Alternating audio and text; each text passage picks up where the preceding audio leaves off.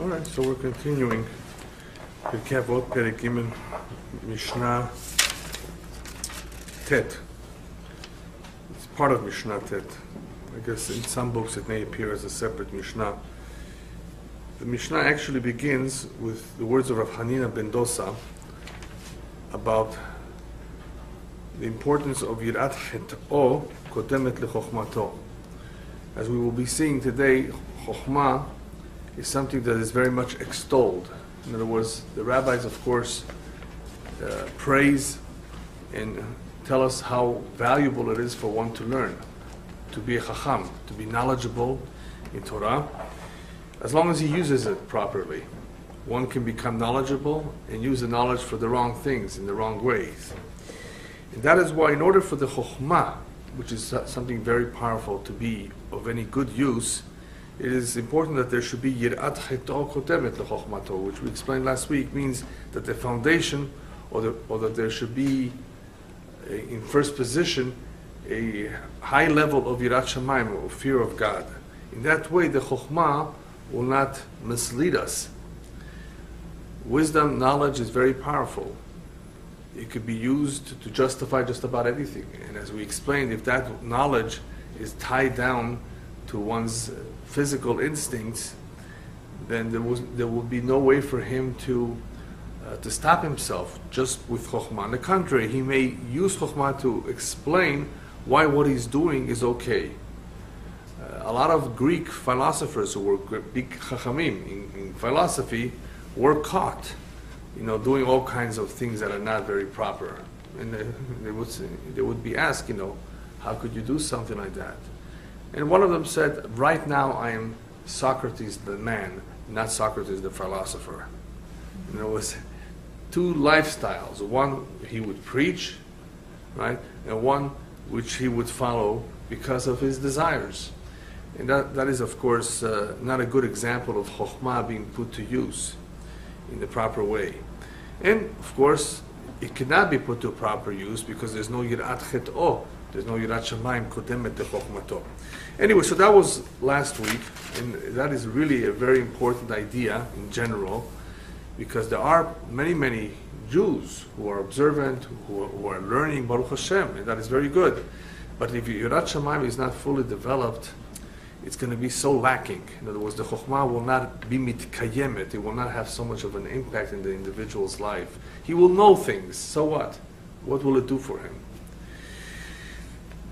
That is why the next part of the Mishnah, or the next Mishnah, is a similar idea, but it talks about ma'asim. הוא היה אומר, כל שמעשיו מרובים מחוכמתו, חוכמתו מתקיימת, כל שחוכמתו מרובה ממעשיו, אין חוכמתו מתקיימת. Knowledge is important, knowledge is good, knowledge is expected of people to know, to learn. But more important than knowledge is ma'asim. Judaism is a religion of deeds, not just of knowing certain things, saying certain things. Right? This is olam ha'asiyah, as the Kabbalah explains. We're here in this world to do. Hashem put our neshama into a physical body so that we can function in a physical world, in doing things with our hands, with our feet, with our mouth too. So we need to use that body, besides for our own personal needs, for observing the mitzvot. So it's not just enough to learn the Torah, one has to do ma'asim.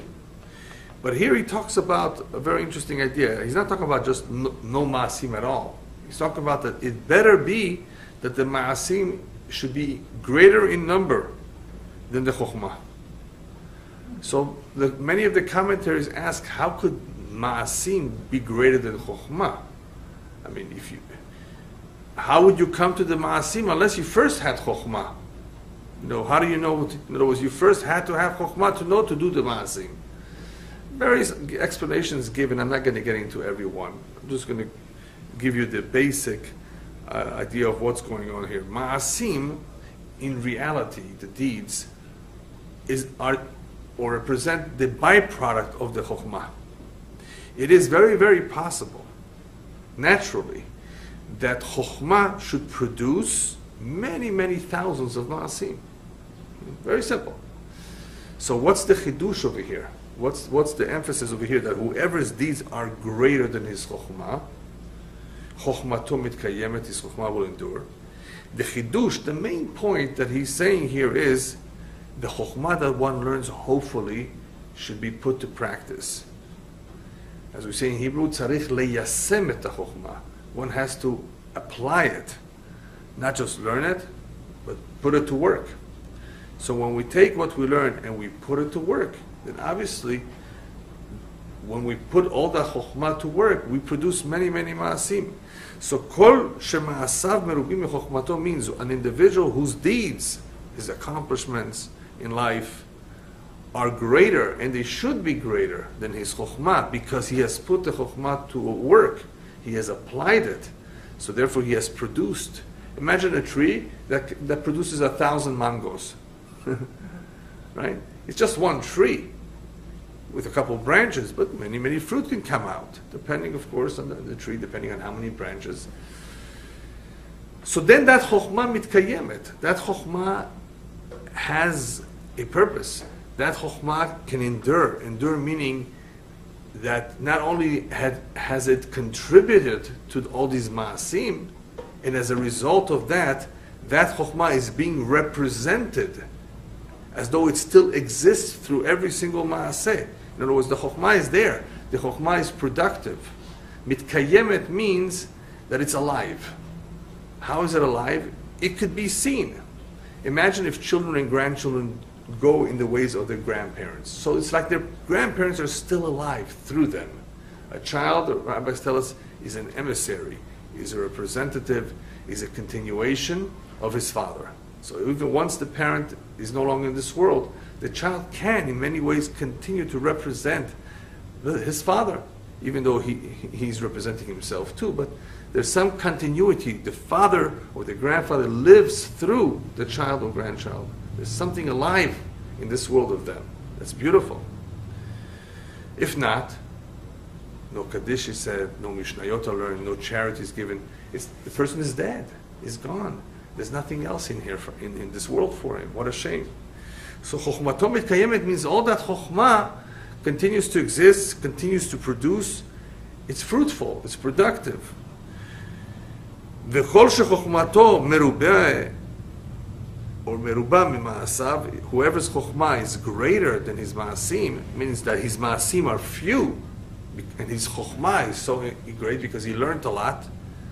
And chokhmato mitkayemet, the chokhmah is not productive, it's sterile, doesn't go anywhere. What good does it to anyone, to the individual or to the world, when a person learns a lot, accomplished a lot in learning, but didn't put it to work? You know, it's interesting to note that you can have 10 people going to yeshiva. The Gemara actually speaks about it. Many students learn in the yeshiva, and they all come out different. They all have different tafkidim, different roles, different missions in life. And we're talking about only the serious ones. Even from the ones who are serious, not every one of those 10 becomes a big leader or rabbi of the generation. It takes a certain neshama, it takes a certain amount of devotion, right? It takes a certain amount of siyata d'shmaya, of divine assistance, right?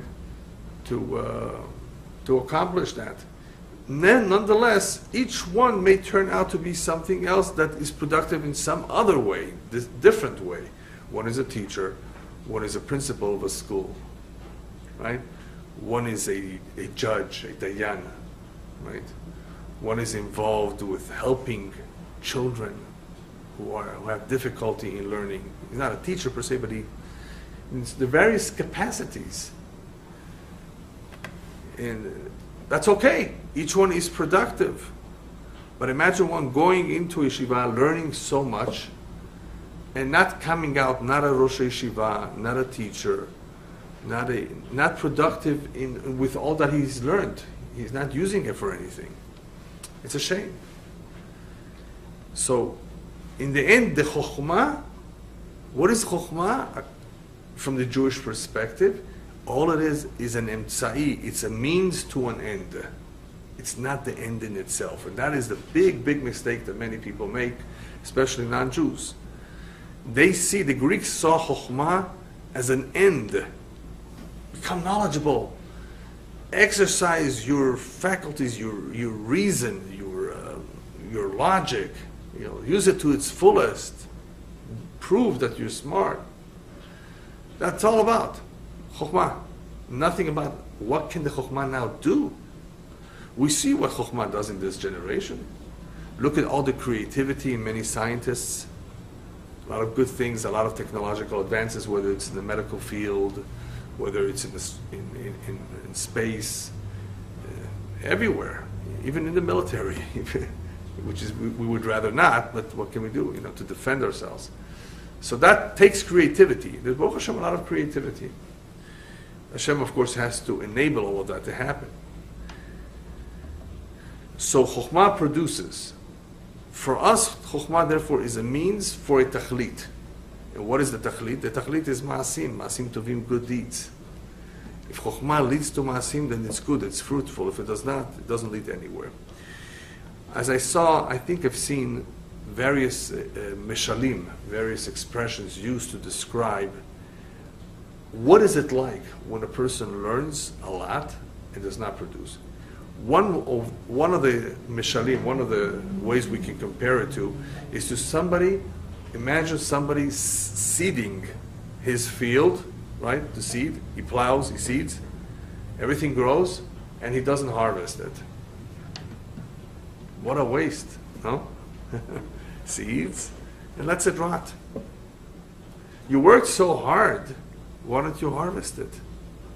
Zoreh velo kotzera, as the rabbis tell us. As somebody who seeds and does not harvest. What a shame. I prefer this example than the other example that is also brought, which I'd rather not mention, but if you want to know, there is another mashal brought of somebody having kids and burying them. Chas v'shalom. Bringing them. So I'd rather not use that one. But either way, you're working so hard, you're doing something, do it right. Do it for its ultimate tachlit.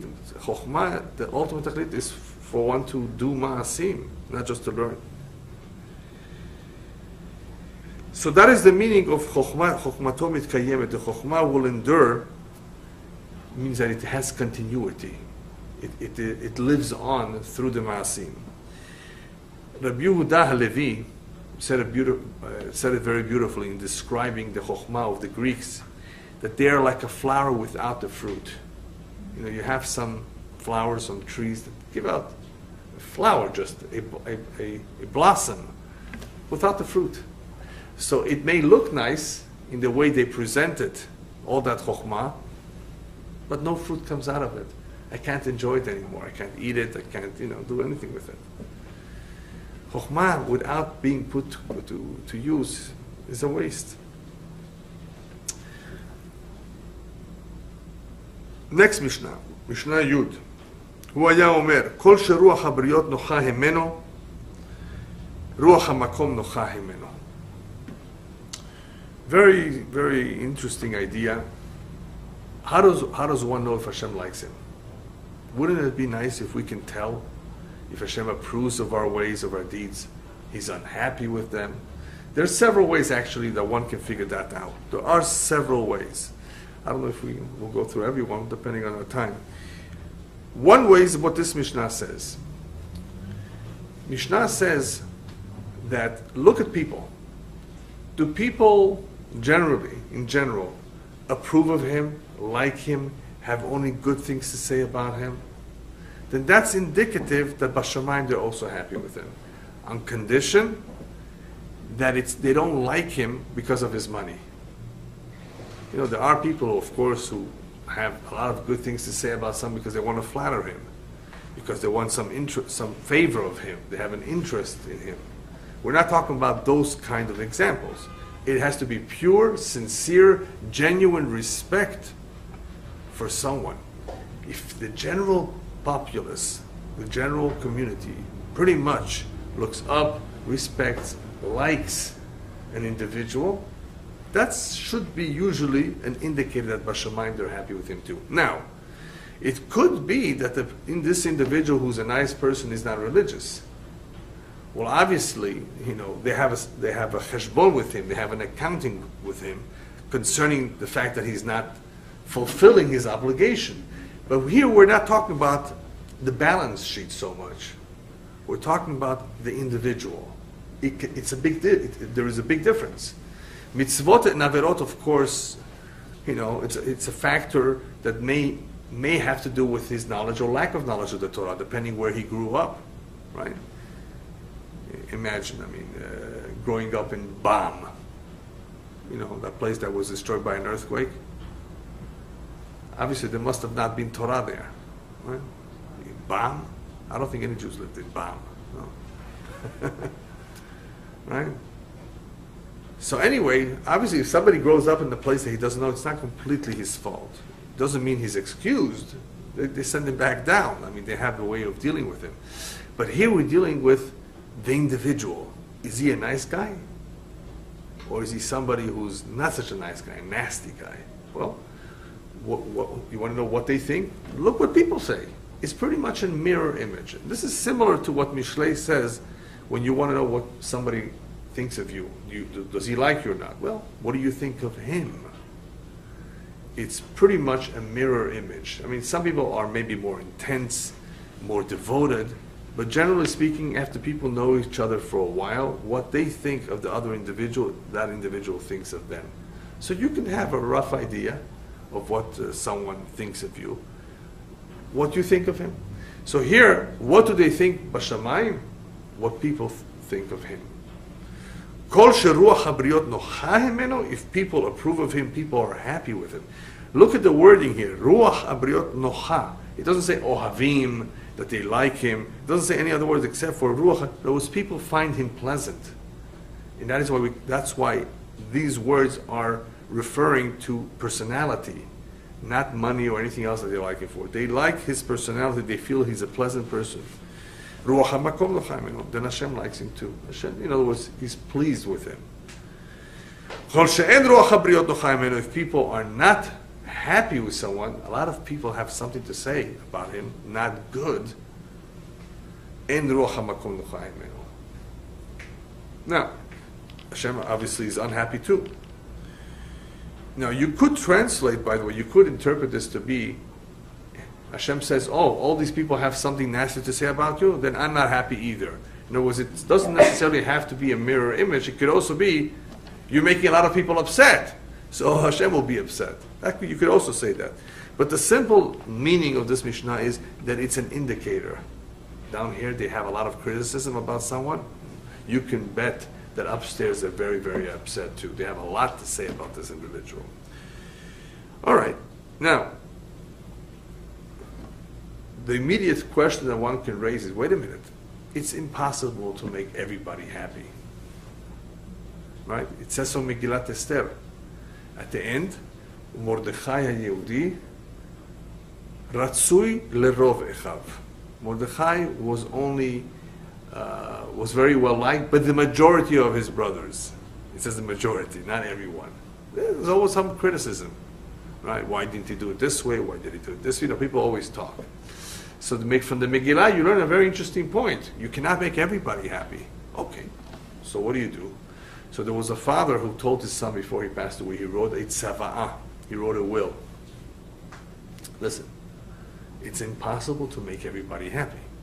Therefore, I recommend you make Hashem happy. And if you make Hashem happy through your deeds, He will make it so that they will be happy too, that you will be able to please everyone too. In other words, make an effort, invest on making Hashem happy. You make a wedding, let's say. You make a big party, bar mitzvah, whatever it may be.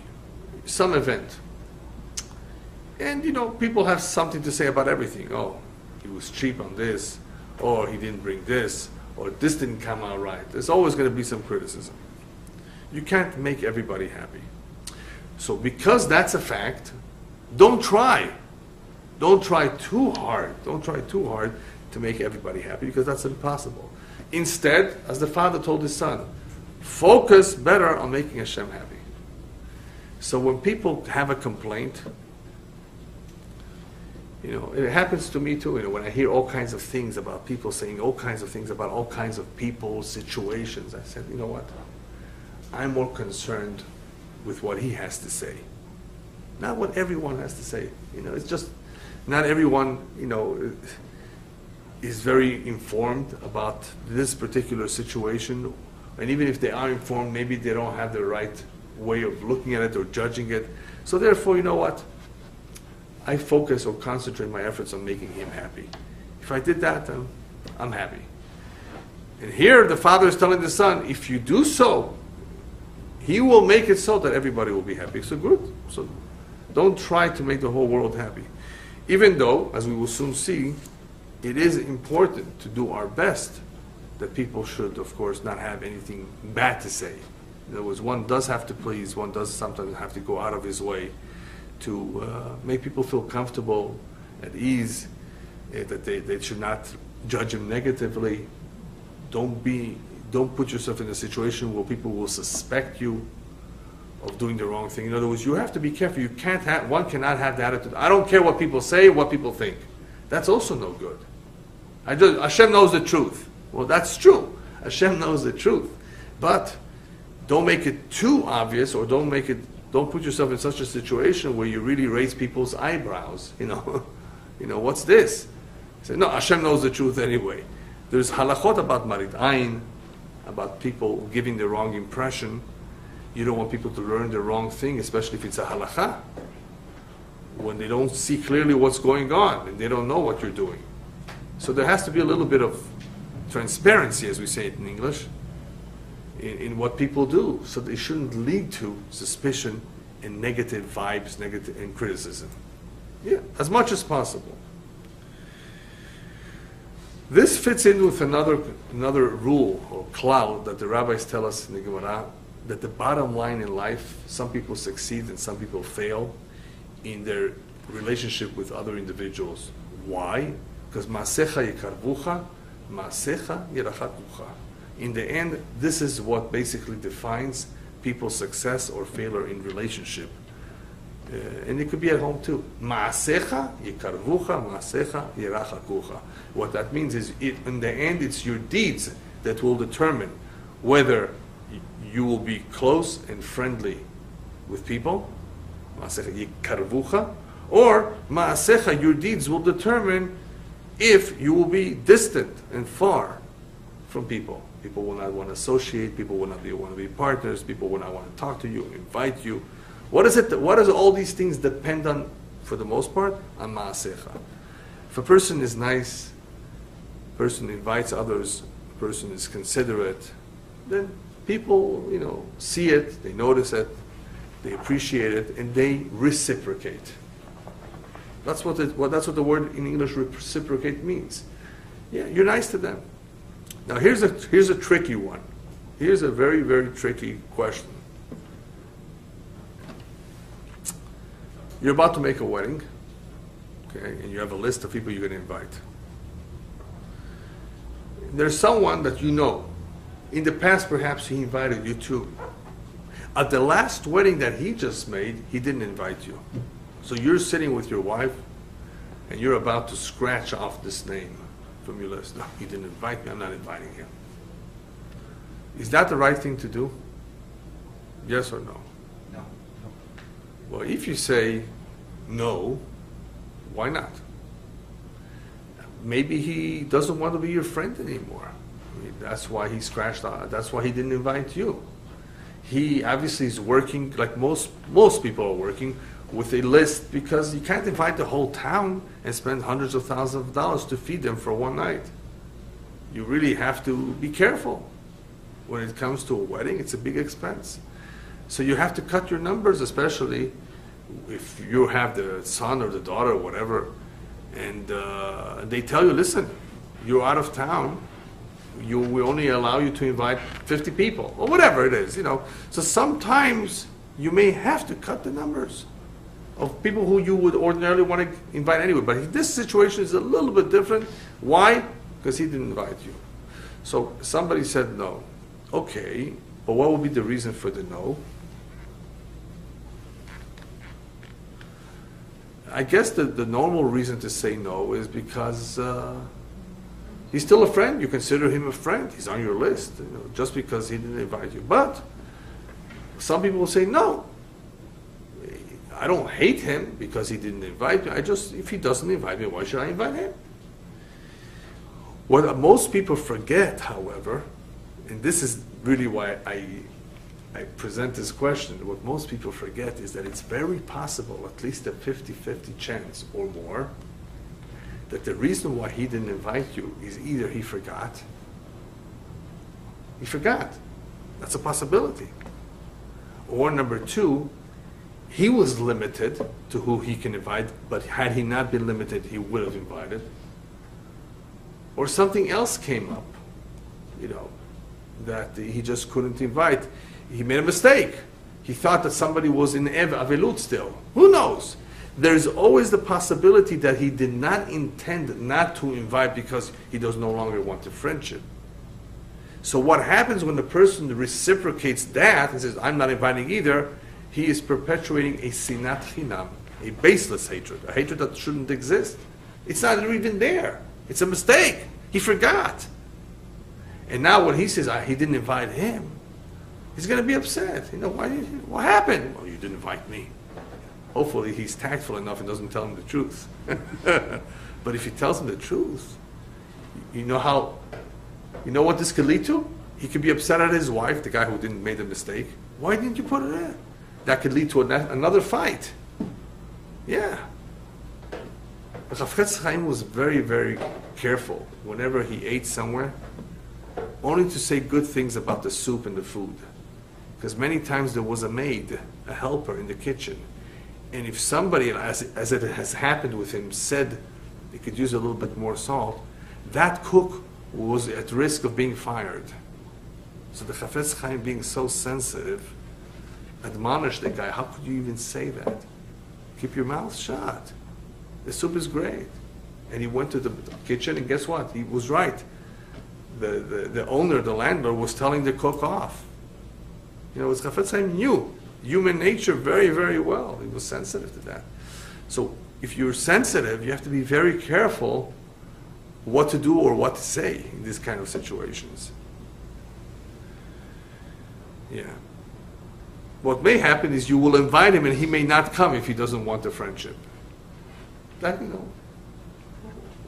as it is, there's a percentage of people that won't come anyway for other reasons.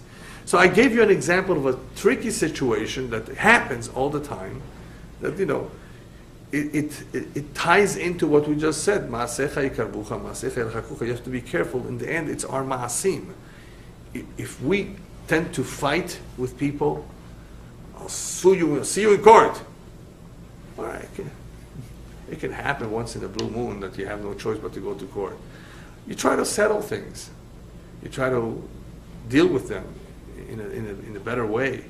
A person who insists on his way, a person who is difficult, a person who's always angry and aggressive in his ways and not tactful, ma'asecha yirachakucha. Those kinds of ma'asim, people don't want to deal with that kind of a person.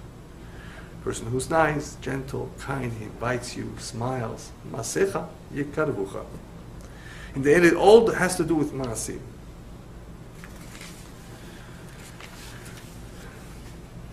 So that is why the rabbis tell us that one should always be mishtadel, latzet yedei abriot, latzet yedei shamayim, latzet yedei abriot.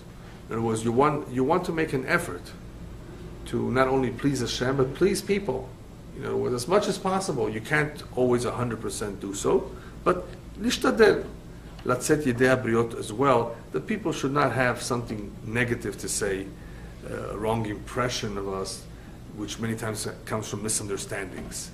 Lishtadel latzet yedei habriot, yedei chovat yedei habriot, that people should be approving of this individual, that they should have something good to say. Or as the pasuk says in Mishlei, to make an effort, limtzochen v'sechel tov b'nei Elokim ve'adam. Was to find favor and grace in the eyes of God and man, right? In the eyes of God, of course, but also the eyes of man. In other words, not to say, no, I don't care about them. Sometimes, yes, sometimes you can say, listen, I can't worry about them too much. That's fine. But not to say I don't care at all. Because you want people to say something good. You want people to approve. You want people to feel good about you. All right, next. רב דוסה בן הר-כינס אומר, שינה של שחרית ויין של צהריים ושיחת הילדים וישיבת בתי כנסיות של עמי הארץ מוציאים את האדם מן העולם. Very interesting Mishnah. Rab Dosa ben Har-Kinaz, let me give you just a brief introduction. He was a man who had longevity. In other words, he was a man that lived a long time. I don't remember the exact age, if it's brought down, but Herich Yamin, he lived long. And here he talks about life. But not just life, he talks about certain things that he very much discourages in life. People want to enjoy life, fine. People don't want to be stressed, go on vacation once in a while. Everything, we've already learned this, everything that is in moderation is good, can be good. Lately they're saying chocolate is good for you. Whoever eats more chocolate does not have as many strokes. But even at the bottom you'll read, just don't overdo it because it has a lot of fat and sugar in it. I wonder who paid for that advertisement, the chocolate company. Everything in moderation is okay. So he comes and says, there's certain things that you really, really got to be careful if you're not moderate about them. One of them is sleep. Shena shel shacharit, oversleeping in the morning. Yain shel tzoharaim, wine in the afternoon. These are examples of things that really mess up your time, mess up the day, and not only mess up the day and the time, they destroy a person's potential. A human being has a certain potential that can be expressed, that can come out, if he allows it to. And here are things, he's telling us, here are certain activities that will stop that potential from coming out, from developing. Oversleeping is one. Oversleeping in the morning. The morning is the best time to accomplish when we're fresh after we've slept, and hopefully we slept enough. So why wake up at 11 o'clock in the morning? Not only are you missing Shachrit, Kriyat Shema, and all that, to get a late start. What does a late start mean? A late start means that you went to sleep late last night. That means, what were you doing staying up late last night? So, this can become a cycle, a way of life for a lot of people. This is no good, he says. Shena shel Shachrit. Shena is sleep, which is important, but in moderation, and overdoing it in the morning is a big mistake. Same thing with Yain shel Tzoraim. Yain is good, it's healthy, especially if you're older, to have red wine, yeah. But not in the middle of the afternoon. What is it going to do to you in the middle of the afternoon? It's going to put you to sleep. It happens to me sometimes that I'm very, very tired in the afternoon, especially after you eat. Yeah, the food makes you tired. Should I go lay down? Should I go rest a little bit? And I feel bad that I need to even think about it because I know that I need the time to do something else. Time is so precious. So, I walk around a little bit, I get up, and then I sit down and I say, wait a minute, where's all that sleep? All of a sudden I don't feel that need anymore. So sometimes that need is momentarily. It eventually goes away. It doesn't mean you should not get sleepy. If a person doesn't sleep enough, it's not healthy. But Yain shel Tzoraim is not such a good idea because it will put you to sleep at a time when you did not plan on sleeping. So what I suggest, instead of Yain shel Tzoraim, have another cup of coffee. Does tea do the same thing, Michael, as coffee? I guess so. Does it wake you up? Persian tea? The caffeine? Because they tell me the caffeine of tea and coffee are different. Huh? So you make it strong. Coffee is stronger. Yeah, with some baklava. There you go. Yeah. That makes you up. Yeah. Anyway. Tea has theanine, which is a relaxant also. It has a relaxant too. Yeah. Okay. So before you speak to somebody that you're angry, you take the tea. So. What else kills the potential? Sichat yeladim. Sichat yeladim. Yeah. Talking to little children. Playing with them. What's wrong with that? I mean, you want to spend time with your kids. We're talking about little children here. Go to the swings. talk to them, play with them. Yeah, but be careful you don't overdo it, because that's totally irrelevant, a waste of time. Sichat Yeladim, where is that going to do for you? So a person who overdoes that, Sichat Yeladim, is making a big mistake. Next, V'yeshivat batei knesiyot shel amei haaretz. The next one is sitting or getting together with an assembly, with a group of people who are ignoramuses, amei haaretz, people who all day long, all they do is play sheshbesh, right? Backgammon, cards, talk politics, have a beer, have a smoke. You know, idle people have nothing to do with their life, don't care so much about accomplishing. Being with them is the wrong crowd to be with. They're not going to stimulate you. On the contrary, they're going to just waste your time, and all that time is so precious, it's going to go to waste. All that potential that every one of us has will not be used. It will not come out. So these are activities that Rabbi Dosa ben Harkinas tells us, they neutralize, they basically neutralize us. In other words, they freeze us, they paralyze us from being able to be who we can really be. I gave you in the introduction that he lived a long time. Why? Because it's possible, since he was a very old man when he said this, possibly, he was even talking to senior citizens. Hey guys, what are you doing? Just watching TV and waiting for the Chevra Kadisha to pick you up? You know, okay, so you're over 85. Okay, 86, very nice. Baruch Hashem, you have good genes, or you have some zechut, and Baruch Hashem, you're watching your weight. But what are you doing with all that time, now that you're retired and collecting Social Security and so forth? What does a senior citizen do with, as long as the head, of course, is still active and the mind is still working? There's a lot that can be done. You know, today there's so many shiurim that one can listen, you know, even while he's walking. What a good way of maximizing the time. If you're going to be walking for half an hour, 45 minutes, you know, no big deal. So he's talking to them too. Be careful. There's no reason for you to sleep that much. The older you are, the less sleep you need. And you want to drink wine? Drink it at night, not in the afternoon. All of these things, motzi'im et ha'adam min ha'olam. This is a very hard expression. We've seen it before. Motzi'im et ha'adam min ha'olam could mean one or two things. Either they remove one from the olam, meaning from the tachlit, from the ultimate purpose. They remove him for where he should be focused. Or literally, they can shorten his life. Hashem says, hey, you're not doing what you should be doing. What they all have in common, however, is that they kill a person's potential from being used properly, from being what it could be. Instead of using it for something productive, instead of devoting his time for something that has meaning, he's just wasting it, either through sleep or through playing around, not doing what he should be doing.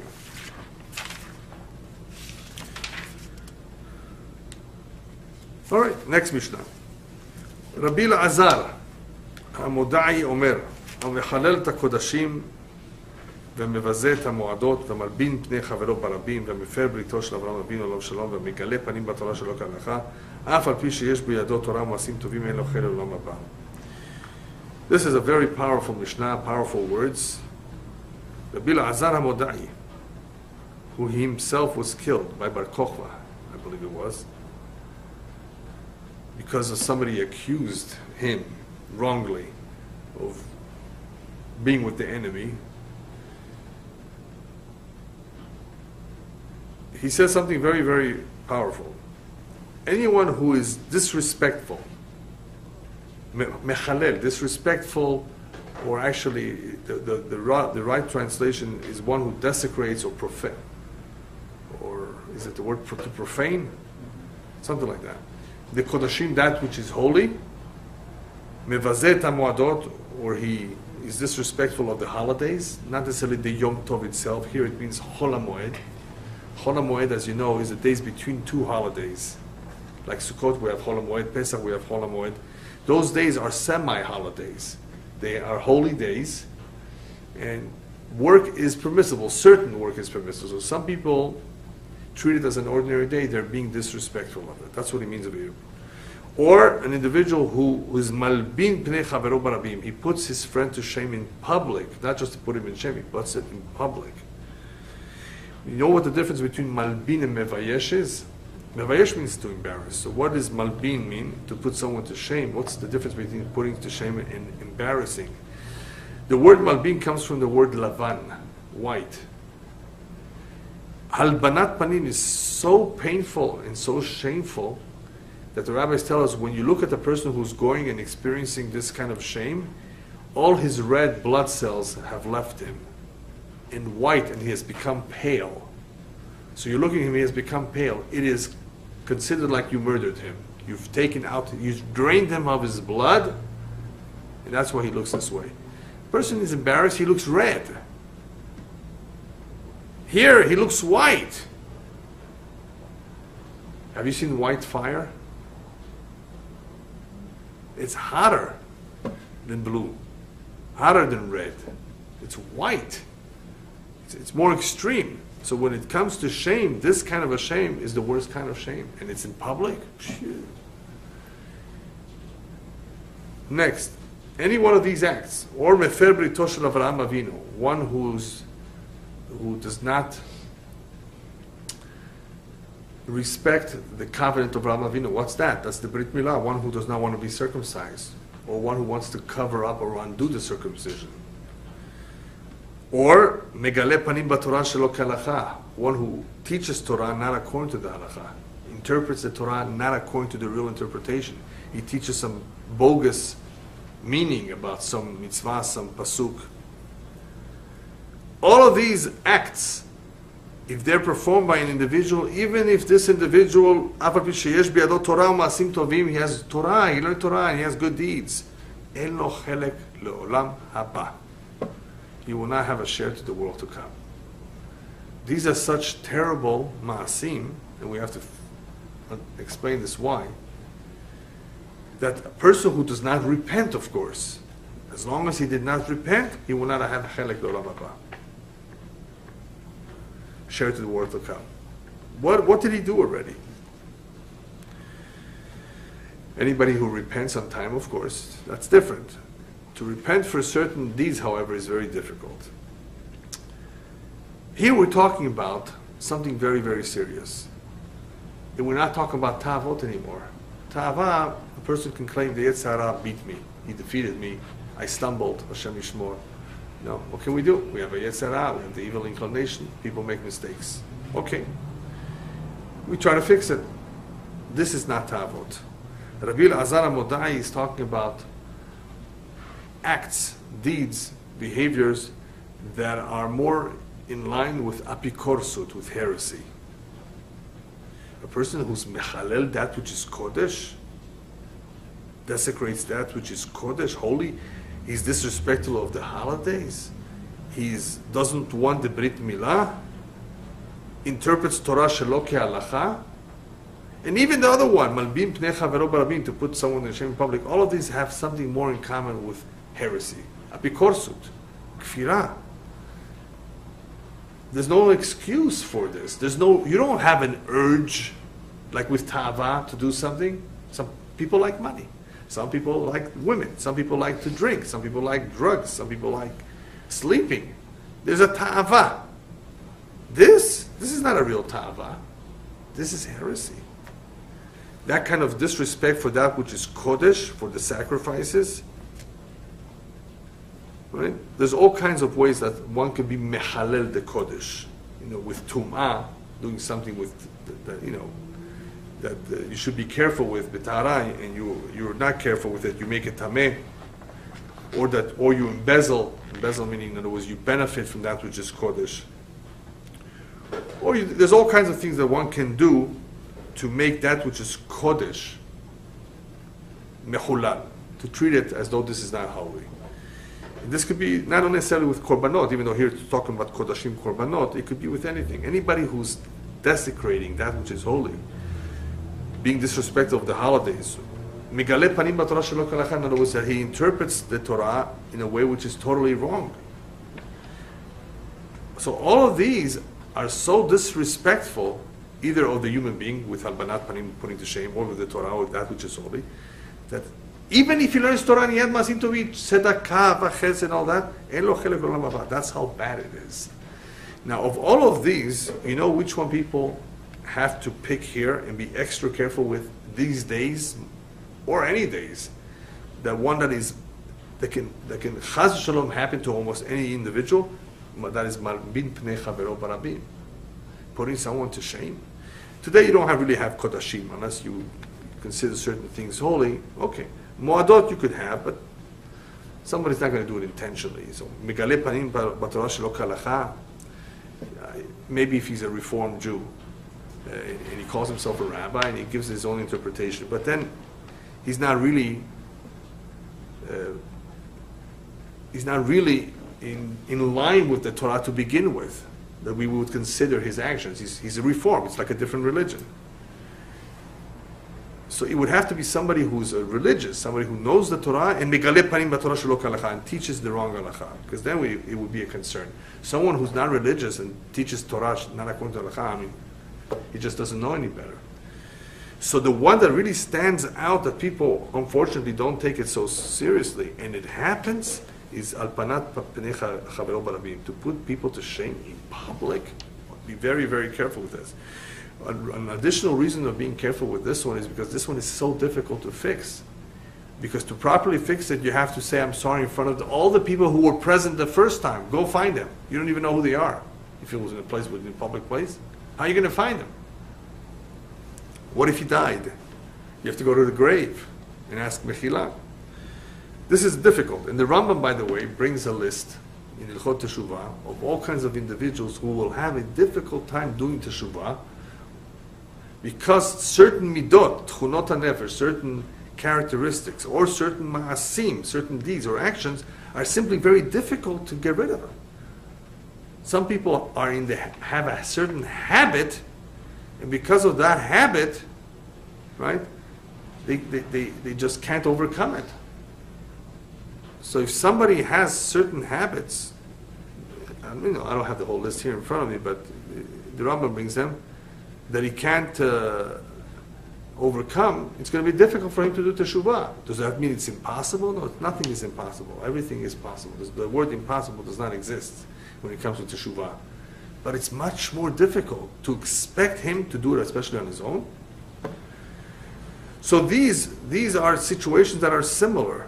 Here he's not talking about teshuvah per se, he's talking about elo chelek olam haba. But if he did teshuvah, obviously we accept him. The problem is that these are so difficult that will he ever think of doing teshuvah? I mean, one of those guys who really has a hard time is the one who makes fun of everything. He's a mocker. Mitlotzetz. He's a mitlotzetz, letzan. He makes fun of everything. If he makes fun, do you think anybody can rebuke him? He's going to make fun of the rebuker. How will he ever therefore think of doing teshuvah? He makes fun. He thinks everything is a joke. That's just one quick example of one of those on the list. Yeah, so here we're talking about, obviously, difficult ma'asim, not ta'avot. And if he does not do teshuvah, he may lose his olam haba, chas v'shalom. So therefore, these are concepts or actions that one has to be careful to neutralize, whether they're characteristics, whether they're beliefs, that they should not interfere with his life. There's certain midot, that simply that it just aggravates all kinds of things, all kinds of behaviorisms. I'll give you maybe I should give you two quick examples. One of my favorites, one is in Mishlei. Mishlei talks about an individual who's called a nirgan. If you ask an Israeli today, do you know what a nirgan is? It's not a common word used in Hebrew. Even though once you describe it to him, he says, oh, I know many people like that. What's a nirgan? Nirgan is a combination of a nudnik and an ungrateful person. A nudnik is another Hebrew word for someone who's always... Anybody know how to say nudnik in English? He's always sticking his nose, right? But it's not really nudnik in this case. It's a kvetcher. In Yiddish, a kvetcher. Nagger? Huh? A nagger? A nagger. Thank you. That's the word. He nags. He whines. That's part of it. Now, add to that, he's also nashukr. He's ungrateful. Huh? So you're having kfiyut tova and a nag. What does that mean? He's the guy that no matter what you do for him, he's never happy.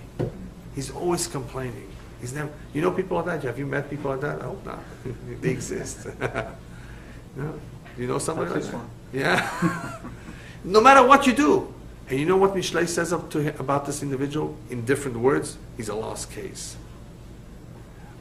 I would be careful to never say on anyone a lost case, but a nirgan is one of those individuals that is, you can't help him.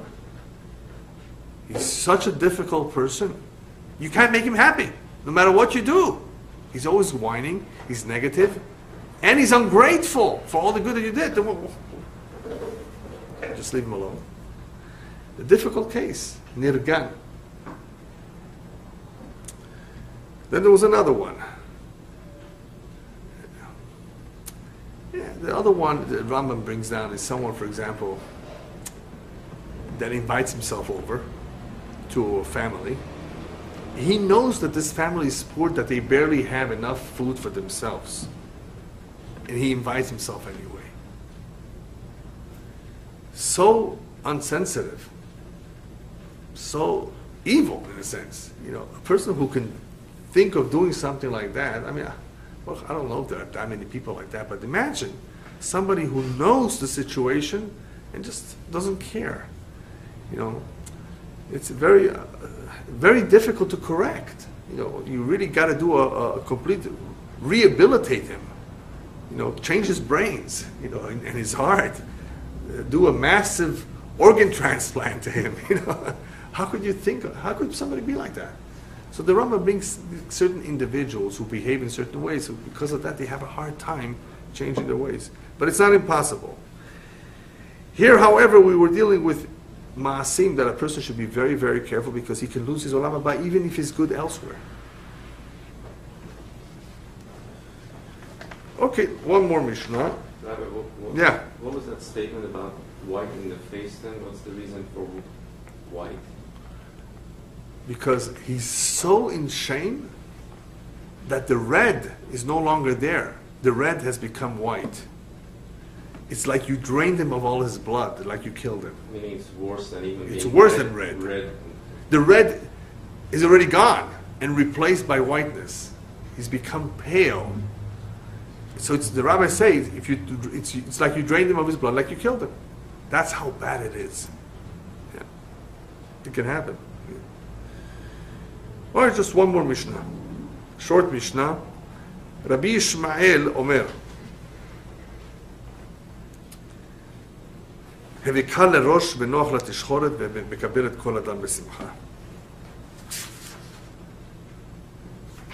During the days of Rabbi Ishmael, and even especially before him too, all along, throughout the Tanaim and the Moraim time, there were different schools of thought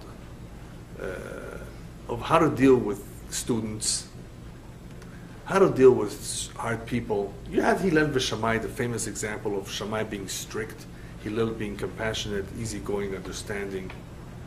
Different attitudes, and both attitudes are sometimes necessary. Not that one is right, the other one is wrong, but when it comes to inspiring people, when it comes to being mekarev otam, you want to bring them closer to Judaism, you have to be careful with how you deal with them. The tendency is to use Hillel's approach. As he says, be from the students of Aaron, we learn, Oev Shalom, Rodev Shalom, Oev et Habriyot Mekarvan Torah. You want to love people, you want to care about people, they see that, they come to you. Generally, that's true.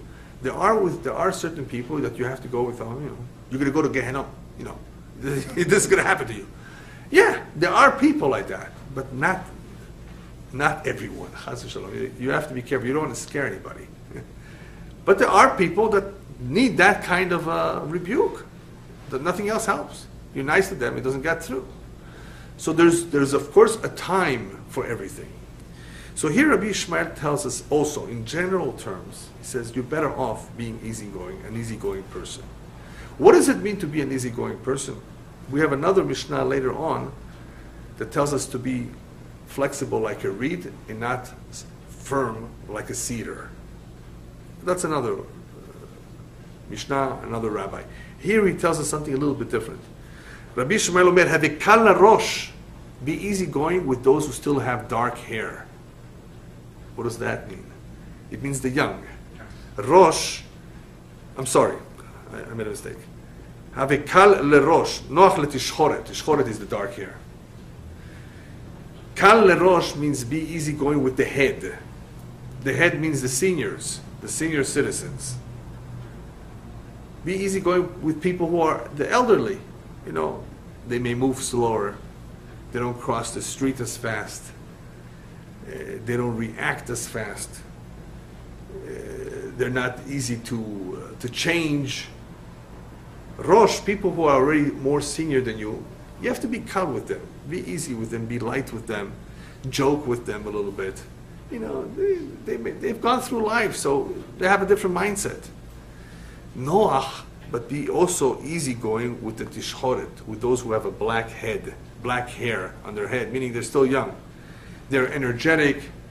They may have a little bit of chutzpah too. They may have their opinions, or whatever. You know, what he's trying to tell us is be easygoing and light with all age groups, all kinds of people. Don't be a kapdan. Don't insist on your way. Don't try to be demanding. Regardless of the group that you're dealing with, the young or the old, just handle them. They're different. They're different, of course. The young is different. The old is different. You know, when it comes to teaching students, it's very different to teach elementary school and high school. Different to teach kindergarten and secondary school. I mean, different ages, different challenges. Rabbi Ishmael is telling us, whether it's the young or the old, be easy with all of them. Why? Because it's important to train ourselves to be mekabelet kol ha'adam b'simcha. You want to receive everyone you meet in your life with simcha, with joy, with a happy countenance. Here he's not talking about a poor man. He's not talking about somebody that comes to you and begs you that you have to respect, that you have to be nice to them, that you have to be patient with them. Here he's talking about the general people on the outside. You're meeting somebody in the street. We've seen, and we still see, that the rabbis very much said, don't be the last to say hello, to greet. Be the first. You will see people in the street telling, oh, good morning, how are you doing? He doesn't even know you. He's not even Jewish. But he's being nice to you. That shows something about their nature. It's a very good thing to get used to. Hi, how are you doing? And by the way, you know, tellers, people that work in communication on the phone, they go through training on how to be nice to customers. Otherwise, these customers are not going to come back. A stewardess is also supposed to be going through this training. But some of them probably had a hard day. A long flight, you know. Imagine a stewardess in Eliyahu. They must go through a lot of training. They have to deal with Israelis. Anyway, yeah. You have to deal with all kinds of people. Try to get used to accepting everybody. In other words, greet him, accept him, besimcha. So this last point is a significant point because unfortunately, not doing so could lead to terrible tragedies. I'm not going to go through the whole story of Kamsa Bar Kamsa, but that was the story of Tisha B'Av. Basically, somebody was not supposed to be invited, thought he was invited, and came to the party. And when his enemies saw him there, what are you doing here? I didn't invite you. Well, I'm already here. Let me stay. I'll pay for my meal. No, I'll pay for the whole meal. No, I'll pay for the entire whole meal that you made here. Just don't embarrass me in front of him. He threw him out. That was the story of Kamsa Bar Kamsa, if you know the story of Tisha B'Av. And the guy who was thrown out says that all the rabbis who sat there didn't say anything. That means they approve of this. He went and snitched on the Roman authorities that the Jews are rebelling against them. And that brought the destruction of Beit HaMikdash. The question is, that in itself caused the destruction? Obviously not that alone. That's the straw that broke the camel's back. That is the maaseh, the deed, which is representative of the entire generation of what they were guilty of. That is the example of sinat chinam, of not caring, of being disrespectful, of embarrassing, of not being sensitive. Shaming someone in public, and come on, invite him, let him stay already, he came already. Big deal. Why be so makpid on that? Where's the minimum of decency, right? So that led to Chilul Hashem, Sinat Chinam. Terrible, terrible, terrible thing. And here he's telling us, be easygoing. Just let it go, let it flow. Tizrom, as we say in Hebrew. How long does a person live? Why make such a big issue from these little things?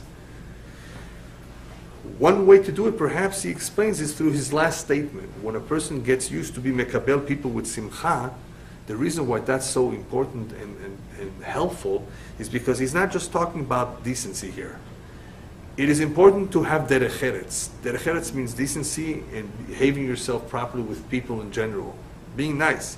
Here he's not just talking about decency. You know what he's telling us over here?